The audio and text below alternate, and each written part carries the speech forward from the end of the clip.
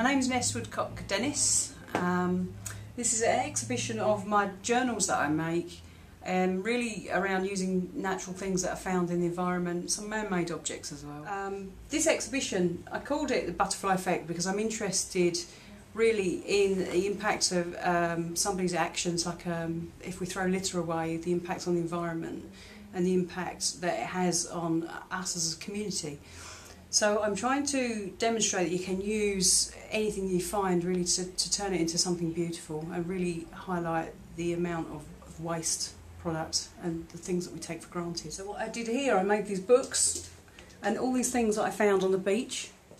Each book that I make, usually it can take any time between an hour and 3 hours, depending on what I'm working with.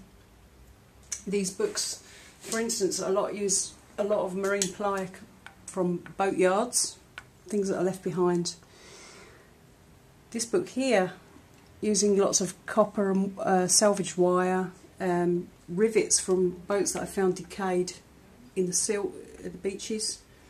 So it's reusing those things. So these ones are taking a little bit more time when you're manipulating the metal, heating it up, bending it, flattening it. These empty pages really just...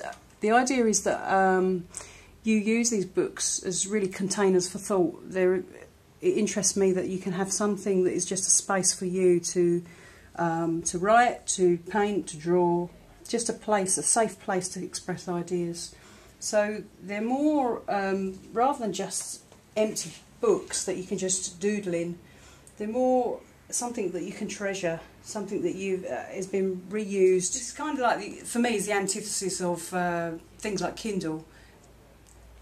It's tactile. It's about stimulating, getting a deeper connection with what you're actually trying to express.